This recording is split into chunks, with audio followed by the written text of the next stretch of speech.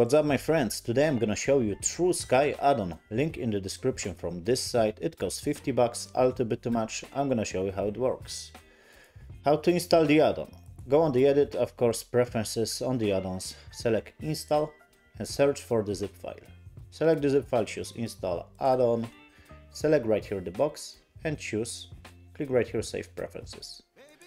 Now click N to open this side window and you got right here True Sky add-on. Now you wanna enable True Sky because it's not gonna work.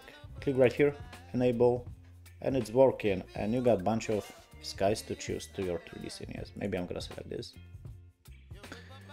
Working slowly on my PC, so it takes it works slow. Okay guys, you got a bunch of options. You can change the size, the height, the rotation, yes, the amount, the air, you can add dust, of course, and the ozone, yes, option.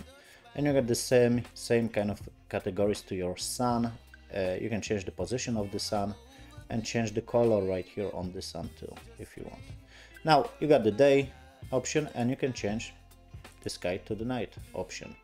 And you got right here the clouds, so you can select some clouds, of course, to your 3D scene, and you can select the fog on this add-on too.